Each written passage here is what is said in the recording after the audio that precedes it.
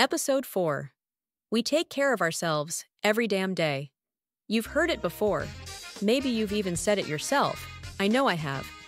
You gotta take care of yourself sometimes. And while that sounds like decent advice, let me tell you, it's actually a big old pile of nonsense. You don't just take care of yourself sometimes. You take care of yourself every damn day. Anything less is just setting yourself up for misery. Let me break it down for you with a scene that plays out in households everywhere. Picture this. You're at home, your partner's there, the kids are running around, the cat's doing its thing, and you decide it's time for a shower. Now, instead of just heading to the bathroom like a normal person, you start issuing warnings like you're about to disappear for a week. You're shouting from the hallway, "I'm going to take a shower!"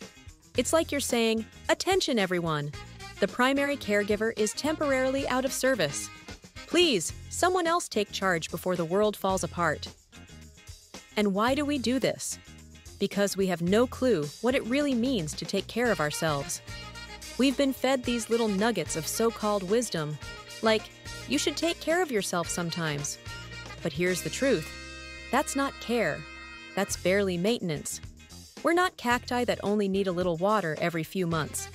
We might not be delicate orchids either, but we're more like a trusty houseplant. Let's say a succulent. You still need to water it, even if it's just a bit now and then.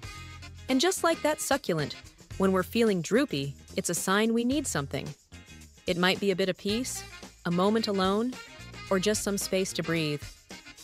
And if no one's gonna water you, well, at the very least, demand that no one bugs you while you're taking care of yourself. You've got the right to a little self-care, and it doesn't have to be an epic spa day every 6 months.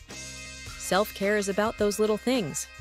It's reading a book you actually enjoy, not just skimming through something while the kids read their stuff.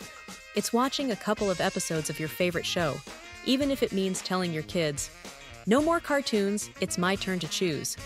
It's eating that donut without feeling guilty.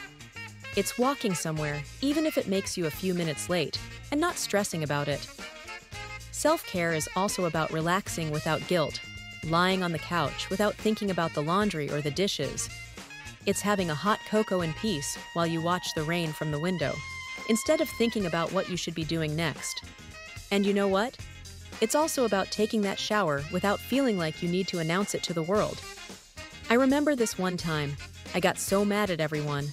I went to take a shower without saying a word, locked the door, and spent a good 15-20 minutes just enjoying the silence. And guess what? The world didn't end. The kids were fine. The pets were fine. No one died of hunger. It was a revelation. So now? Yeah, I might still give a heads up before I shower. Old habits die hard. But I'm done playing the martyr. Taking care of myself isn't a luxury, it's a necessity. And those little moments, they're what keep me from falling apart. So remember, take care of yourself every damn day. You're worth it.